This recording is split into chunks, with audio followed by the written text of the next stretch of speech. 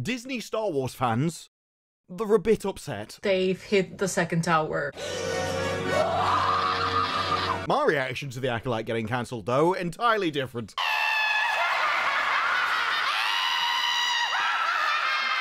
And how could it not be, when the cancellation led to titles such as Disney Plus force chokes the Acolyte to death? Go force yourself. Surprisingly brutal headline, and honestly, my favourite article headline since Rings of Power, the new hobbits are filthy, hungry simpletons with stage Irish accents. That's $1 billion well spent. The fallout was always going to be wild. Some people were happy, and other people, not so much. Disney is happy to let the toxic dude bros win, I guess. It is interesting that Rachel Leishman is the same person that gave the famous interview with Leslie Headland. With identical twins, it was very difficult to tell them apart. And would no doubt join Alyssa McConaughey in being part of the modern Disney Star Wars audience. Childless cat lady? Blame modern TV for Star Wars The Acolyte's cancellation. Or you could blame it on the creator and the writers, the people involved. No, it's just television's fault. Happens to every TV show nowadays. But the modern Disney Star Wars fans... Ask me what I'm about to do. I'm about to cry. Thank you for asking. They weren't going to let the Acolyte walk off into the snow talking about how they may be gone for some time. These are people of intelligence, hard work, loyalty. To receive this news, I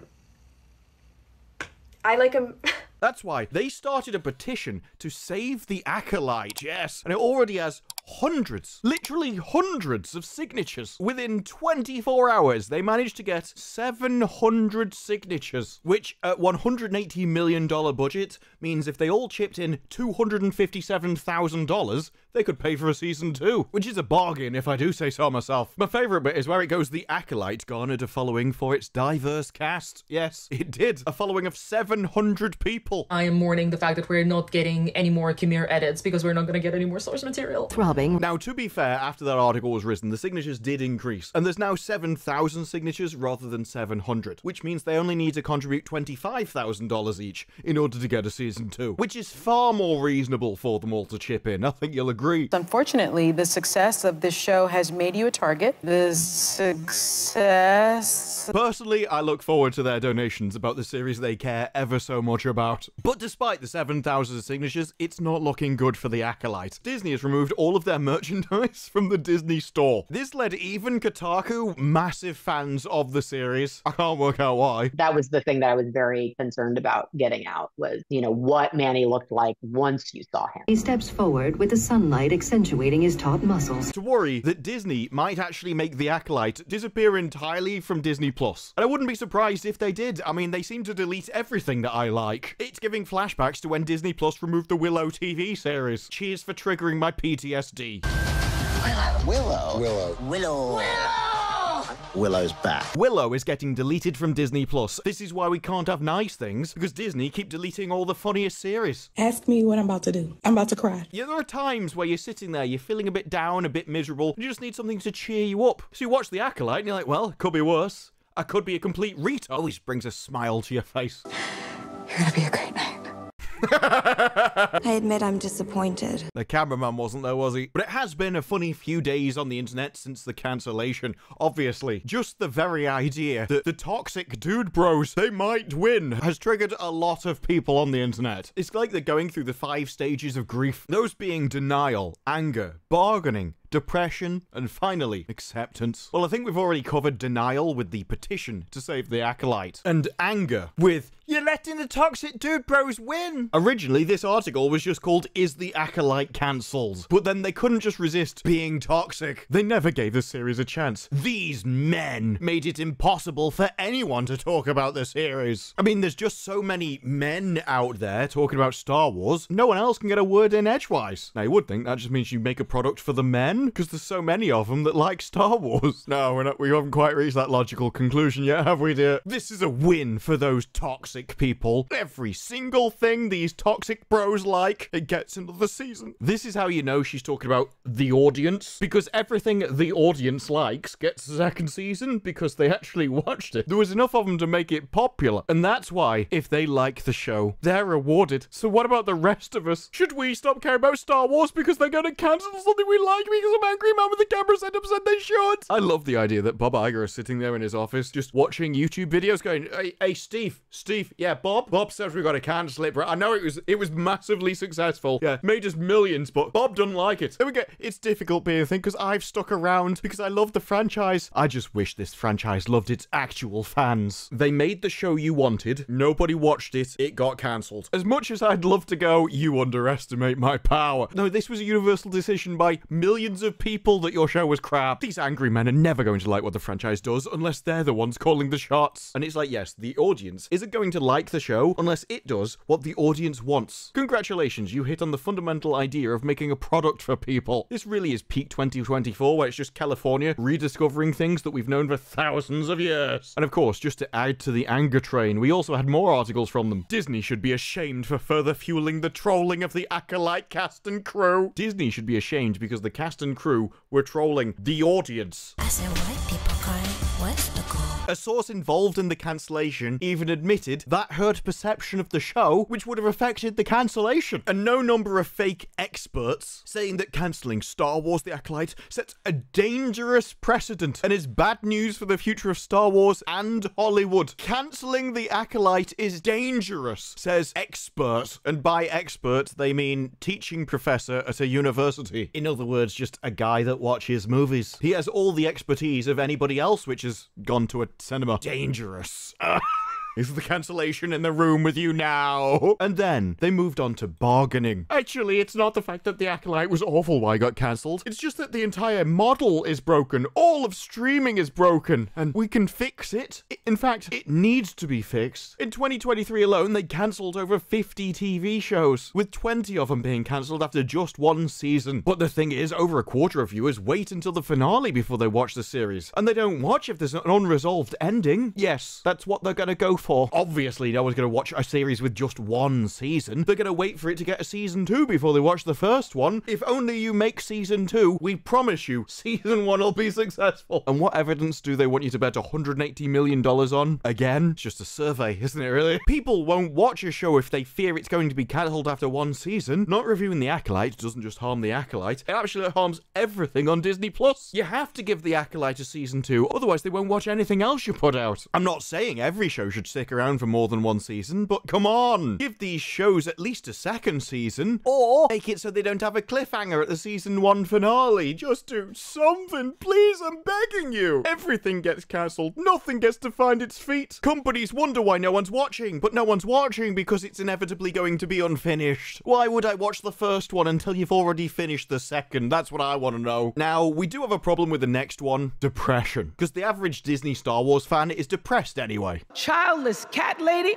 So without some kind of baseline, it's difficult to tell whether the Acolyte cancellation made them worse, or they were just always insane. What Lucasfilm is doing with this decision is allowing the bigots to win. But moving on to acceptance, well, we definitely had that on Twitter. Bunch of babies couldn't handle it, and now we'll be stuck with more of the same forever. Now the Acolyte has got cancelled, we'll just have good television forever. It seems pretty accepting to me. But I think the most surprising thing about all of it is just how many things you had like this. Star Wars The Acolyte deserved better. I'm sorry. If there's so many articles coming out supporting The Acolyte, how come you never watched it? You can come out all the time talking about how you prefer the most female-fronted, diverse productions ever in Star Wars. But if that's a good thing, more people would have watched it. Give the audience what they want. I know your morality isn't that people are good because of their deeds, they're good because of who they are, but for normal people, that's not enough. In fact, it doesn't actually impact the quality of anything. This has made The Acolyte's demise all the more heartbreaking. The show even made headlines prior to its debut for staffing a writer who's never seen Star Wars. Yes, they're actually writing that as a positive, in order to ensure that the series was still impactful without an encyclopedic knowledge of franchise lore. In fact, I think The Acolyte was made so that you didn't need knowledge. There are coma patients that could have kept up with the plot of The Acolyte. Your personal mileage may have varied, but it's undeniable that the series offered a much needed dose of romantic and sexual tension. Much needed dose. As he begins to untie a belted knot from around his waist, she straightens up for a better look. Why can't the girls have fun things for the girlies?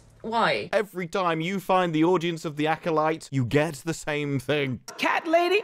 Alongside big brain takes like The Acolyte getting cancelled is stupid. Look at that big mouse and all his money. Too scared to try new things. Look at him go. It's like, no, he did try a new thing. It looked at Amanda Stenberg and went, I'm going to pay you a lot of money to be in this TV series. And she gave him this. I said, white people cry, what's the goal? Because I am black and gay and a woman. Danish.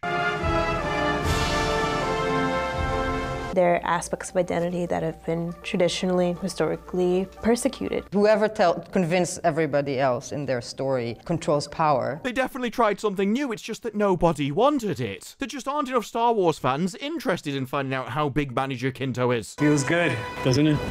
To hold one in your hand again. For it to be financially viable. It's not the most terribly surprising news because we live in a capitalist hellscape. Yes, that's right. A website called The Dork Side, dedicated to Star Wars, talking about a frivolous entertainment series whose only main draw would have been Manager Kinto's abs, which exists as a piece of entertainment to provide literally nothing except frivolous entertainment at best, is complaining about a capitalist hellscape. The Acolyte wouldn't exist under any other system, just so you're aware. And believe me, I don't enjoy saying that because I don't want to make them sound good. Maybe the comms have some good points. If it means I won't get the Acolyte, well, maybe I'll consider it. Rip Willow. I literally never got the chance to watch you. Dude, it was showing for 2 months, and it was on the service for an extra month. I didn't have a single second in 3 months to watch Willow. I can hear an X just crying out to be pressed in the distance. Perhaps the most optimistic person in the world would be Brad Whipple, who says we need a physical release of the Acolyte. The High Republic fans are understandably upset. Yes, all 10 of them. And I say this as a white, well, I'm in depression.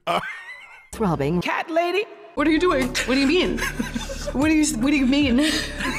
What do you mean? No, it wasn't a perfect show, but a show has to be House of the Dragons or something to stay on. Yes, a show has to be good to be monetarily worthwhile to stay on a street. Yes, companies don't like spending money on crap. I know they're in California, but there comes a time where even they have to develop some taste. Half the fandom is either toxic or hates everything. The other half actually enjoys the stuff and is slowly being trained not to get invested or care because it's just going to get cancelled anyway. I tell you what, if half the fandom of Star Wars watched The Acolyte, it would have been a massive hit. What your problem there is you're greatly overestimating how many people are like you. The Acolyte was a bold, new vision for Star Wars. Now it's gone. I just loved the very idea that this was bold and stunning and never done before. It's like, what, you just stuck a chick in it and made her thirsty? This isn't bold, new, or original. In fact, it's been civilization's ultimate conclusion that for the last 150 years, we were always heading down this roll. To a cat lady? And you know that you have absolutely nothing to talk about in the show, where you just have to, it's representative Star Wars. Look, I'm in it. So yeah, but do you think you're worth $180 million?